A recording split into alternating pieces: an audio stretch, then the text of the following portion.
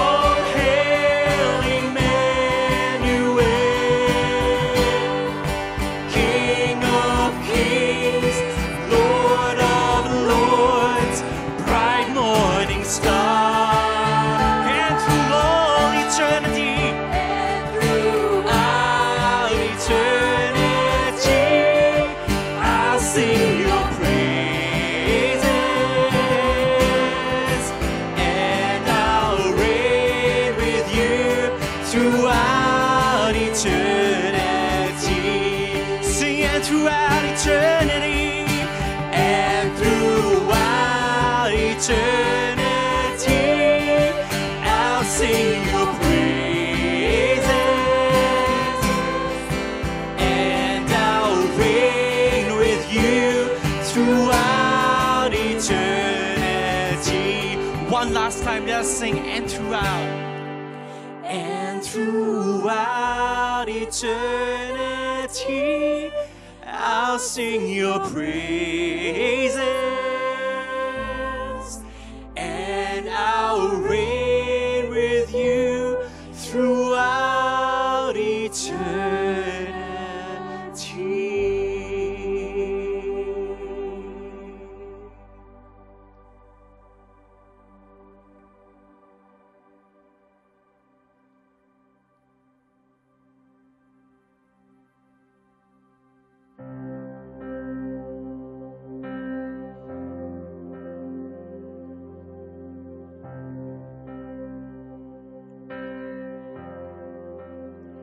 How great the chasm that lay between us, how high the mountain I could not climb.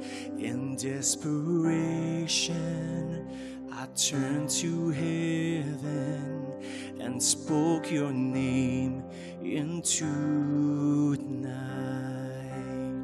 Then through the darkness, your loving kindness tore through the shadows of my soul. The work is finished, the end is written. Jesus Christ, my living hope.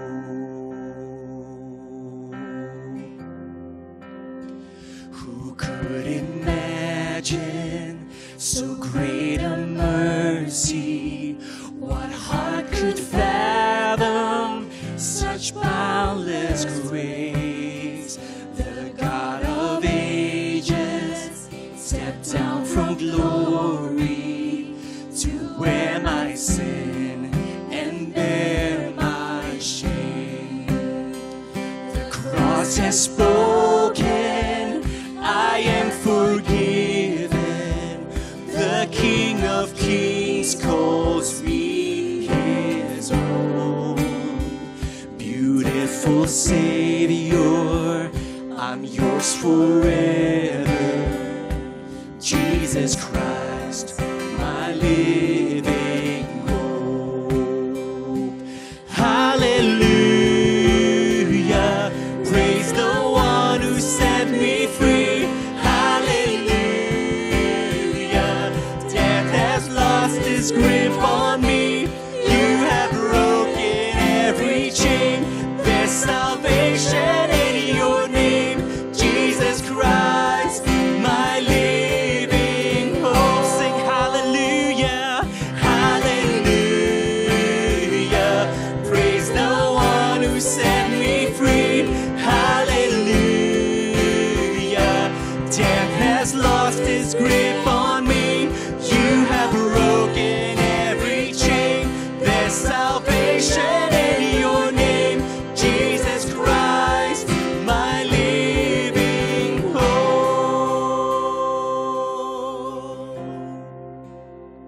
Then came the morning that sealed the promise. Your buried body began to breathe. Out of the silence, the roaring lion declared the grave has no claim on me. Then came the morning that sealed the promise. Your buried body began to breathe. Out of the silence, the roaring lion declared the grave has no claim on me. Jesus, yours is the victory. Oh, hallelujah, praise the one who set me free. Hallelujah, death has lost its grip on me. You have broken every chain. There's salvation in your name, Jesus Christ, my living hope. Hallelujah, praise the one who set me free. Hallelujah,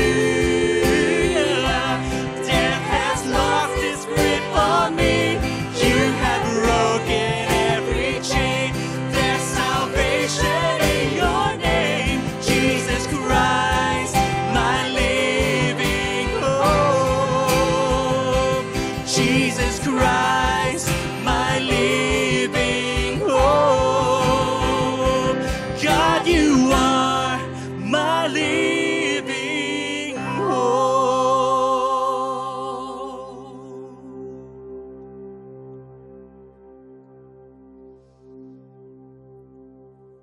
And now please join me as we pray the prayer for illumination.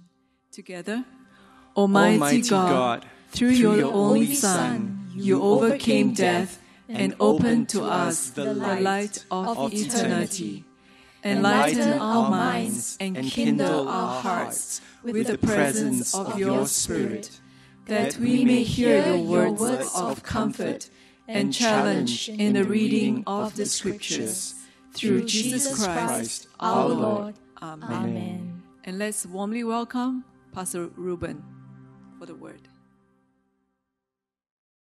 Good morning, everyone, from TPMC to Payoh Methodist Church. This is Easter, Resurrection Sunday, and we're glad that you can join us at home for this service.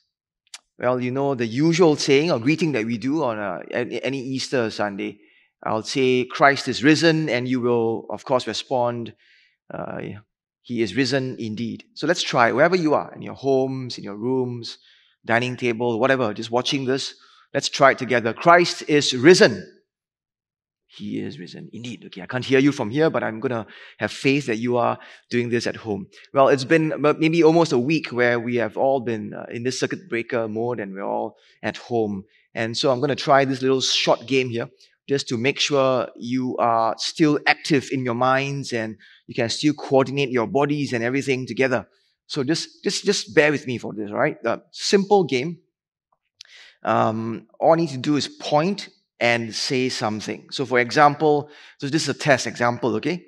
Now you point here, and when I say, what are the abbreviations of the two syllables of the word joking? So for example, joking, so Joking. So two syllables, Jo and King. So 2 times you say it. Now that means J and K. So let's try that. So point up here, what are the abbreviations of the word joking? JK. Yeah, it's simple enough. Now this is the real one then. There's no more example, but the real test. Now point down here. What are the abbreviations of the word mountain? Come on, you can do this. Abbreviations of the word mountain. It's MOUNTAIN. So mountain would be, do you do it? Do you get it? MT. Now say it again. MT. I don't know whether you get it now, but what you just did was to point in your own head and said it was empty. Now, I hope you don't get offended at home with us here, but it's just one way of emphasizing on what we are celebrating on Easter morning, on Resurrection Sunday, that the tomb was empty. And hopefully that little exercise there will help you to remember always, forever, about the emptiness of the tomb. If you've been to Israel before, there's this place called the Garden Tomb. It's a tomb where some would believe that's where Jesus' tomb was, or around the same area. And here it is, the Garden Tomb. And if you go there, it's a very nice setting, it's a garden and all. But one thing that would strike your attention would be the door. That's the entrance to the tomb. And on the door, there are some words. And to zoom in for you, you see these words. He is not here, for he is risen. Empty tomb. But what are the chances that the tomb was empty?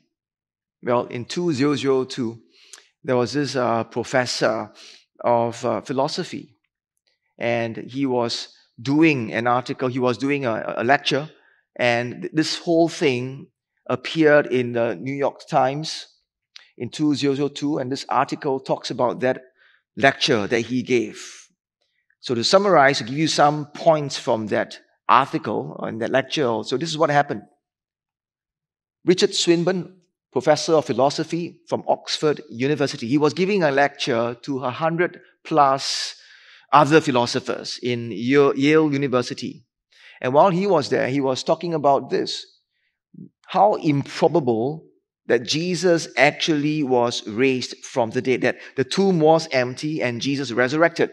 For someone dead for 36 hours to come to life again is, according to the laws of nature, extremely improbable. So this lecture was talking about this, how probable, what are the chances that Jesus actually resurrected from the dead and the tomb was empty? Well, he goes on and he uses this theory or this formula called the Bayes theorem. A lot of maths and calculation involved in it.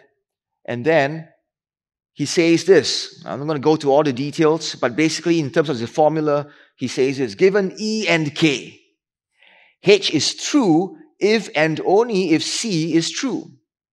All the formula stuff in Bayes' theorem. And then he goes on to say this.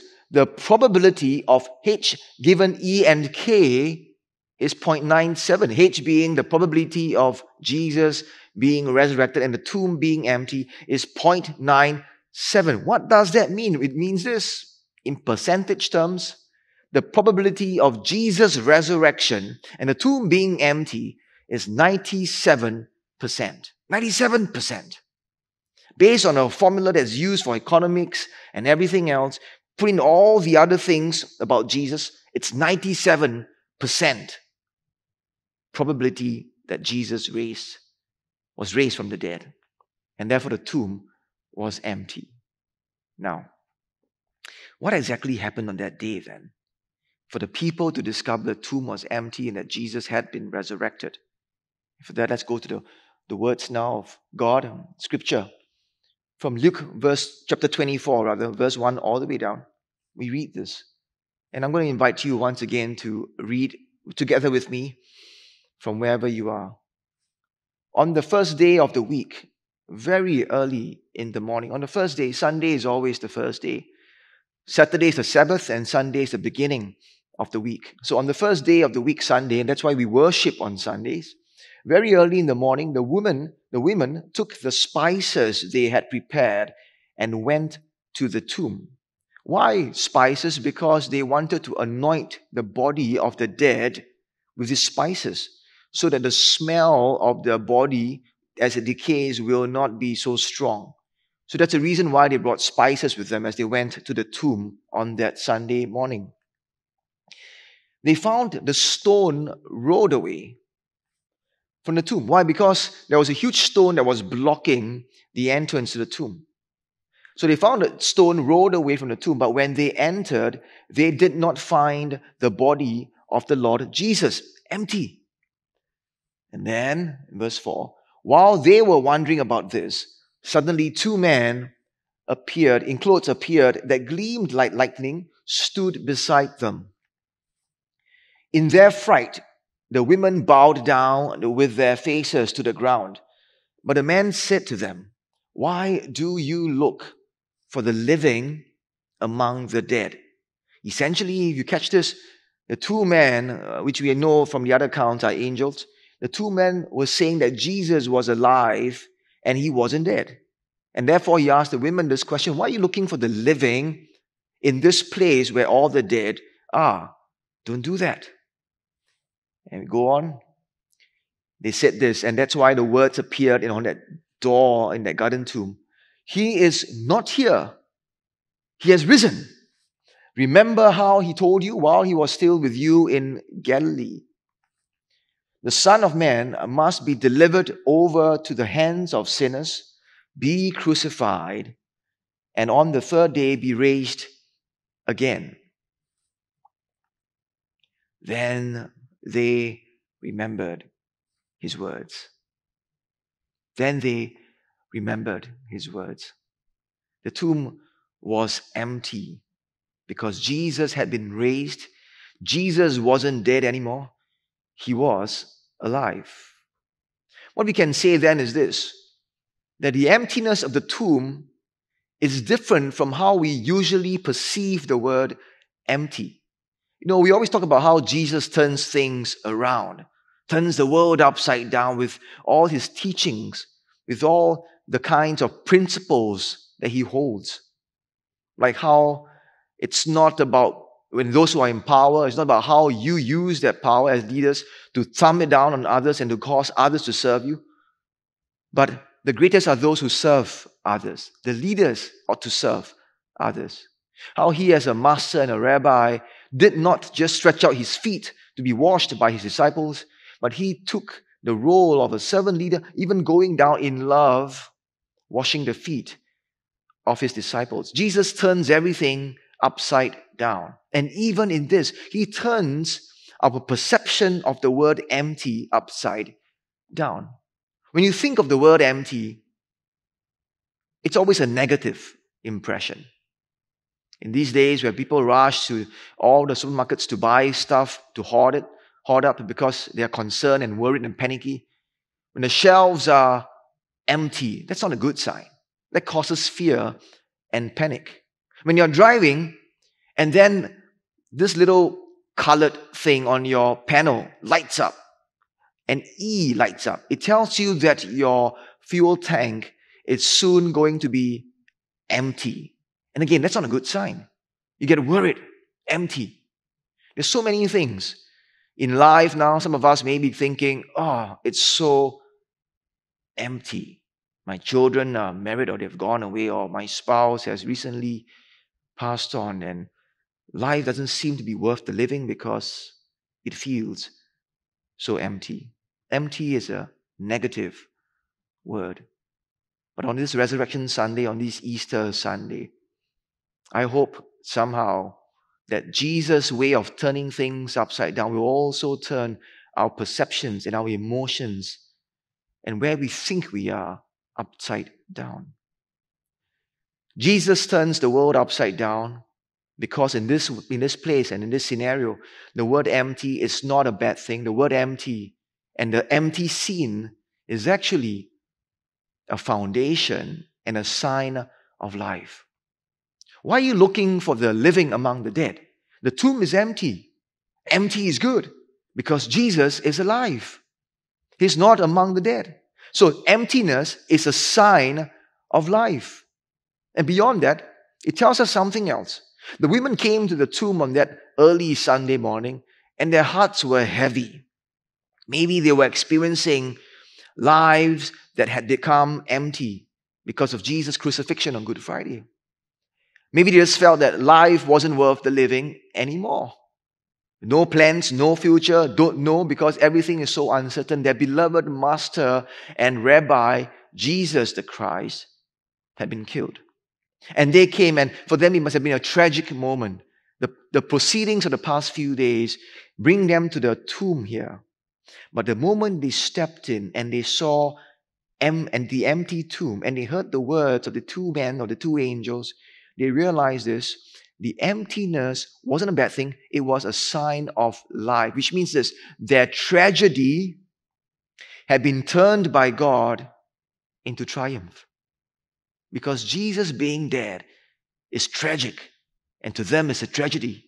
But Jesus being alive is triumph. Many years later, this person by the name of Paul, and we know him as the Apostle Paul, who is responsible for the bulk of the New Testament, would write these words in 1 Corinthians chapter 15, verse 32. And he's talking about the resurrection and the hope we have in Christ. He says this: "If I fought with wild beasts in Ephesus, with no more than human hopes, what have I gained if the dead are not raised?" He's talking about resurrection, and then he says this: "Let us eat and drink, for tomorrow we die." That really is the case. You see, if Jesus hadn't resurrected and the empty tomb wasn't a sign of life, it would mean that tragedy remains as tragedy, and tragedy would never be able to be turned into triumph. If that's the case, then what should we do? Eat, drink, for tomorrow we die. There really is no future. There really is no reason for hope. But no, that's not the case, because Jesus did live again. And therefore, Paul moves on to say in verse 54 and 55 of 1 Corinthians 15, "But death has been swallowed up in victory. Where, O death, is your victory? Where, O death, is your sting?"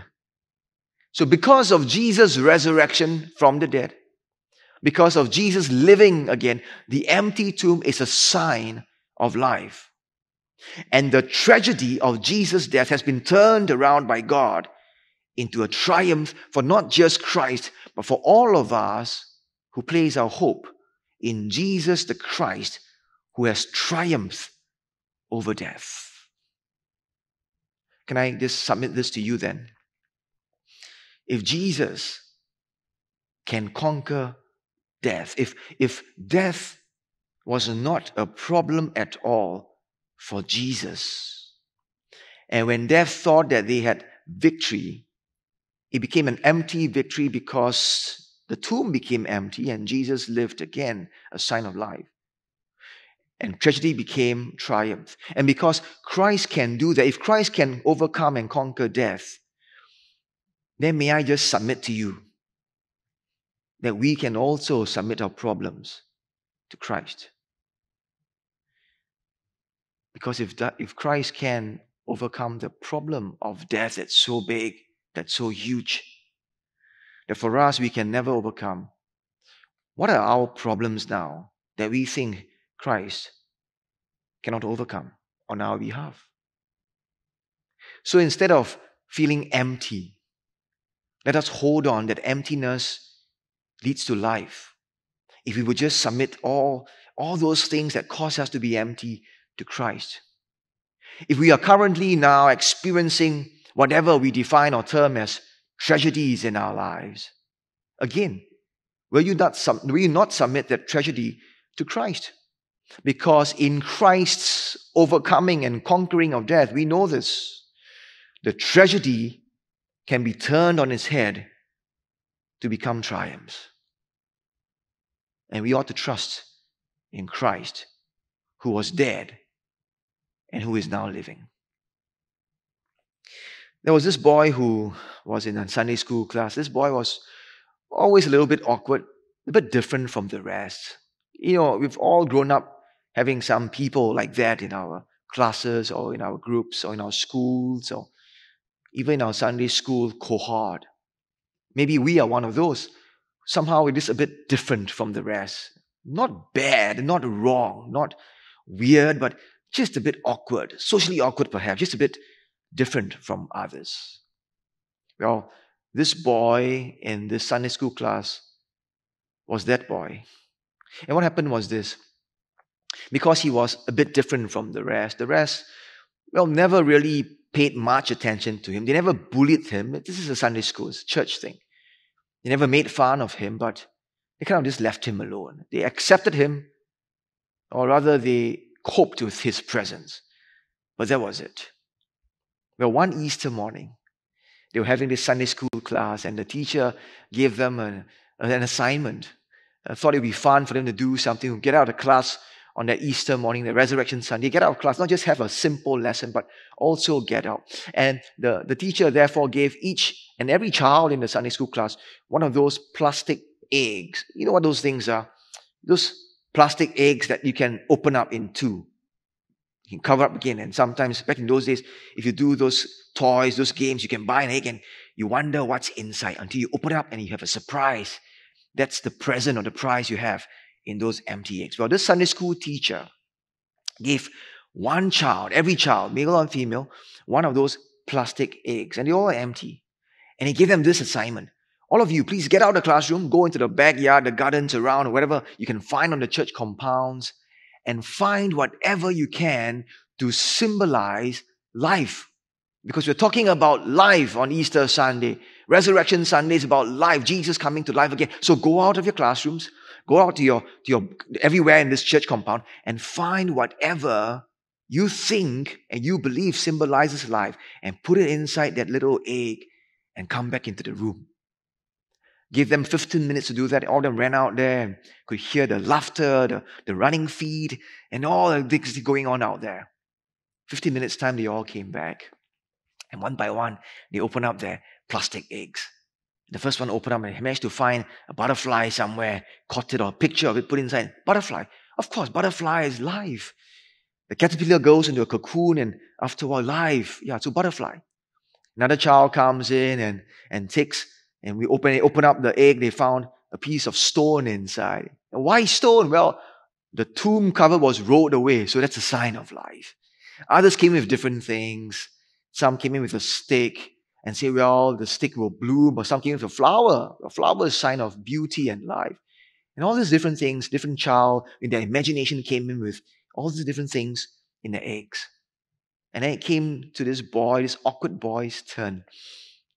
And the teacher opened up his little egg. And guess what was inside it? Nothing. The egg remained empty. And all the other Sunday school students, all the other classmates of his, all his friends, burst out in laughter. And they said, he doesn't even understand the instructions. It's supposed to be something that symbolizes life, and emptiness does not symbolize life.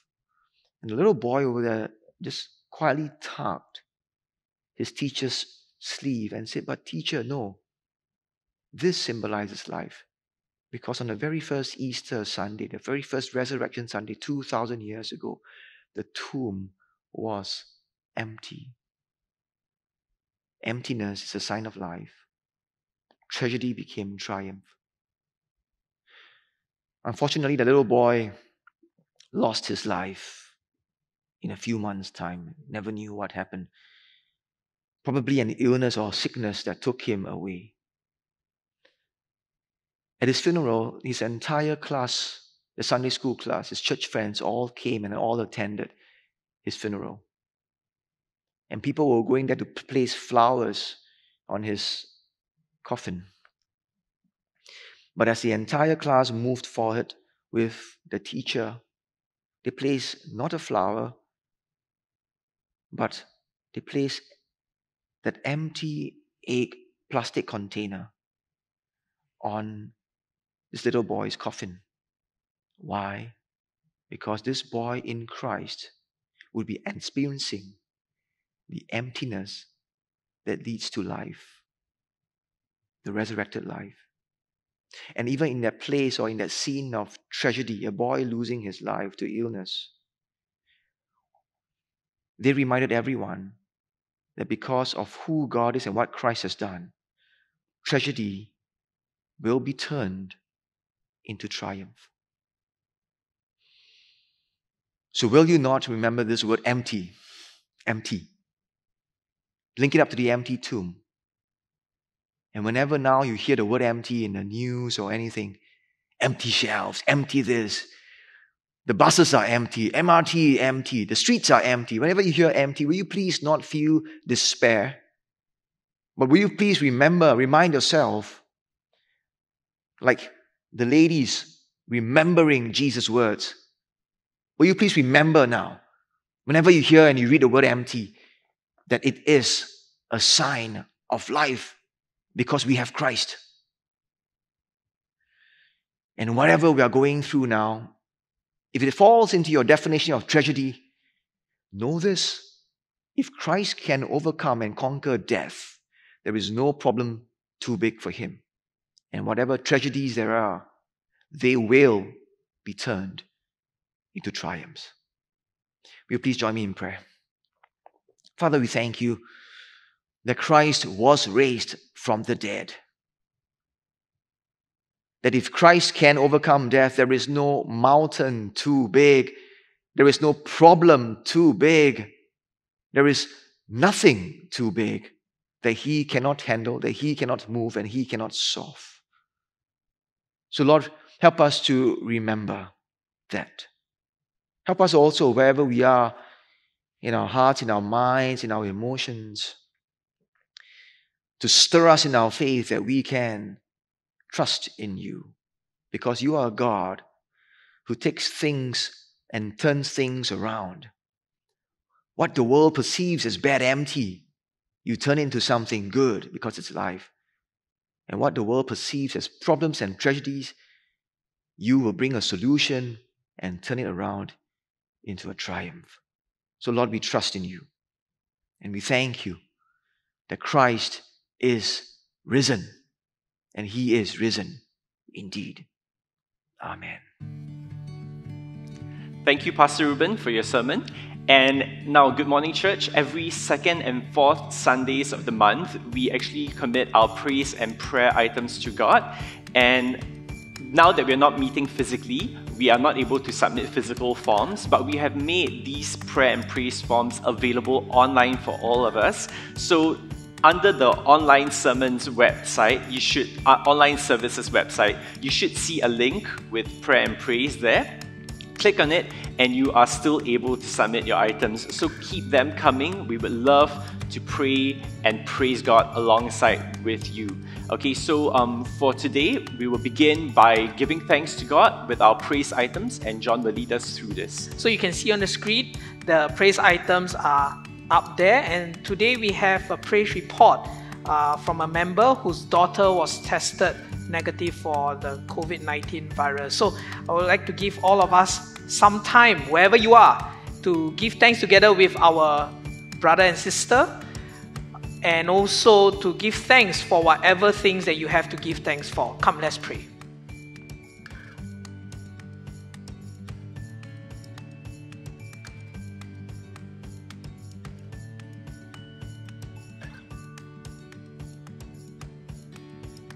Heavenly Father, we thank you that you are God who answers prayers. And Lord, even in this time of uncertainty where this COVID-19 virus is just spreading like wildfire, God, we just want to thank you that a sister has been tested negative for this virus. And Lord, we want to lift up our thanksgiving to you, whatever it is. And we thank you, Lord, that you are a faithful God. Now we'll have the prayer items, and these are family needs that need prayer for. So I'd like to give you some time to pray together with our brothers and sisters who have these needs. Also, if you have any other needs that you would like to lift up to God in prayer, I encourage you also to pray for yourself and for those around you in this time. Come, let's pray.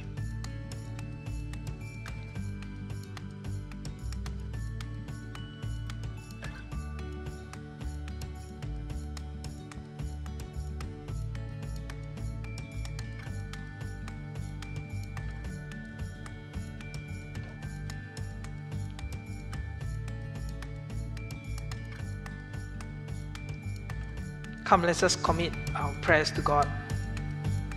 Heavenly Father, we know that you are a God who hears our prayers. And Father, you hear the cries of your people. Lord, we want to pray for a safe return of family from overseas. We pray for a flight. And Lord, we just pray that the transit will be smooth as well. Lord, we also want to pray for a member who is seeking approval for a housing loan. Lord, we know that even in this time of uncertainty, you will be providing for her. Lord, we just want to thank you that you hear all our prayers. We thank you that you are God who will answer our prayers. And we thank you, Lord, that you are a faithful God. So we lift up all our prayers to you, knowing, Lord, that you hear them. That's right. And we thank you, Lord, that you are such a good God. Yes, God. In Christ's name we pray. Amen. Amen. Amen. Amen. Good morning to Payoh Methodist Church. Thank you so much for joining us for our Resurrection online service. Okay, Resurrection Sunday. I just said Resurrection Online. Resurrection Sunday online service. Okay, and now we are going to do the traditional Resurrection Sunday greeting. And so we shall go. The sun is risen.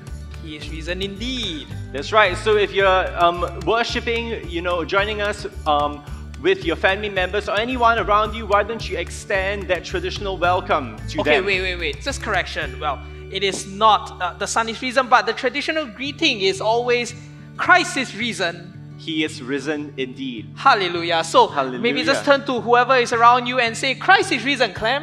He is risen indeed, John. Hallelujah. So give you a few moments to do that. That is right. If you are not with anyone physically, take a picture of yourself and send it to your Connect group, or any of your ministry groups saying, Christ is risen, and the rest can respond, He is risen indeed.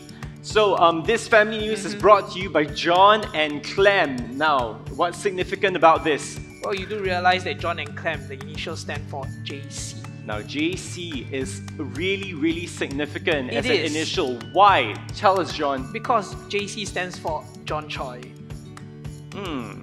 I think you got that wrong. I think on Resurrection Sunday, the right answer should be Jesus Christ. All right, JC for Jesus Christ. He is risen.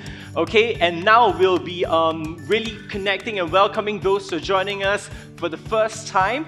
If you're here with us for the first time, we really love to get to know you. So on our website, you would find a contact form link. Just click on that and you will be able to leave your particulars there. And when you leave your particulars, we would get connected with you and update you on all our upcoming church activities. Okay? Offering. Oh, but you do realize that the church is a little bit empty today, isn't it? Yeah, it is. It looks quite empty. Well, but the good thing is this, that the empty church does remind us of the empty tomb. Yeah, hallelujah. Right? And that is Preach so it, brother. important. That is so important because if the tomb was still not empty, then our faith will be in vain, isn't it, Clement? That is true. So the tomb is empty and the church is empty, but Christ is risen and the church is alive. Hallelujah. Praise the Lord. All right, so now anyway, we are going to have enter a time of offering, right? And just to remind us that offering is an act of worship towards God. And we invite all of you to participate in this act of worship together with us wherever you are. Now, there are 3 ways to participate in this act of worship, even though you're not in church. First way is by PayNow, second way is by Paylah, and the third way is by bank transfer. Now, for the first 2 ways, PayNow and Paylah, you would need to open your mobile banking apps, right? You open the apps and then use the QR code scanner to scan the QR code, which is on our screen down here. All right? And once you've done that, you can send your offerings through this online platform. Now, if you do not have any mobile banking apps, do not worry, right? You can still transfer your tithes and your offerings through bank transfer. That's right. Right? And you can just follow the instructions on the screen. Now, do take note for pledges and tithes, please indicate under the reference number P and then your name. So, for example, if I'm the one doing it, I'll just do it P. Jonathan Choi. And contributions received without indication will immediately go to the church general offering. That is correct. Thank you, John, for that. And now I'll lead us in the offering prayer, so join me. Father, we just want to thank you that you are the giver of all that we have. So even as we give to you a portion of what you have first given to us, we pray that you will be glorified, and we pray for the use of the offering, that it will truly extend your kingdom's work, and that you also bless the givers of the offering this morning. So we commit all this to you. In Jesus' name we pray. Amen. Amen. Okay, now going on to our family news. First up, we have TPMC Gives. Now, John, why don't you tell us more about this? Now, TPMC Gives is going to happen today, from 12 p.m. to 6 p.m. Yeah. Now, TPMC Gives, a portion of it has already been done on Maundy Thursday, where bread was distributed to those who need it. That's right. Right. Now, the second part of TPMC Gives is happening today, and we are going to give blood. Yeah, blood. It's important. Why blood? Because I guess our blood banks in Singapore are actually running low. That's right. And blood in Singapore is essential to save lives. Frankly, I have been a recipient of blood transfusion myself. Wow. Yeah. How? Through a needle. As in, on what occasion did you receive blood transfusion? Well, Clem, I thought you wanted me to educate you in the process of blood transfusion. But yeah, I met with an accident a couple of years ago, and they had to give me blood because I lost so much blood. So, without the blood in the blood banks, I wouldn't have received the blood transfusion. I may not be sitting here talking to you today. That's right. Yeah. So anyway, if you have not signed up for TPMC Gives, do sign up in the link that you can find on the screen. That's right. And to sign up, because it will help us in our social distancing. Yes, that's the buzzword for this season. That's right, because we have different time slots, and when you register, it will allow the community to tell you which time slot you should be coming at, so that you wouldn't have to wait around and you wouldn't have to waste time. But when you register and you're given that time slot, you can just come and promptly have your blood collected from you, and then you can head off after that. Correct. So if you can donate blood, if you can please come down and share this gift of life with those who might need it a little bit later. That is right. Okay, and we are done with this item. What's up next for our family news item? Next item is regard to the church office operations. Now, we must have heard also that a lot of non-essential work has been closed, and people are encouraged to work from home. So, just to let all of us know that church office is still operational during this period. Right, so if you have any pastoral needs that you would like to talk to someone, you need to connect with pastoral staff or pastor, you can find our contact emails and our contact numbers in the bulletins, which can be found online as well. That's correct. And also, our church office is still contactable through the usual number, so call us if you need anything as well. And does that bring us to the end of family news items? Well, I guess it does. Okay, and so right now, we would present our gifts and our offering to God, and as we sing the doxology together. Let us now glorify God with our gifts and our voices.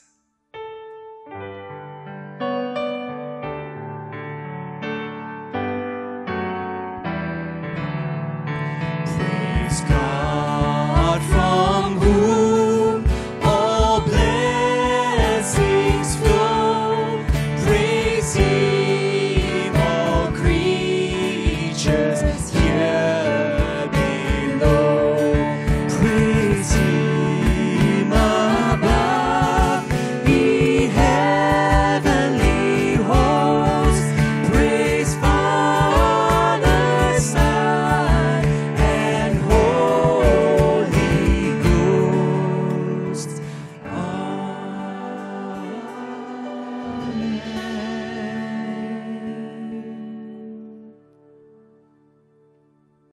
Well, we've come to the end of today's service, Easter Sunday, Resurrection Sunday service.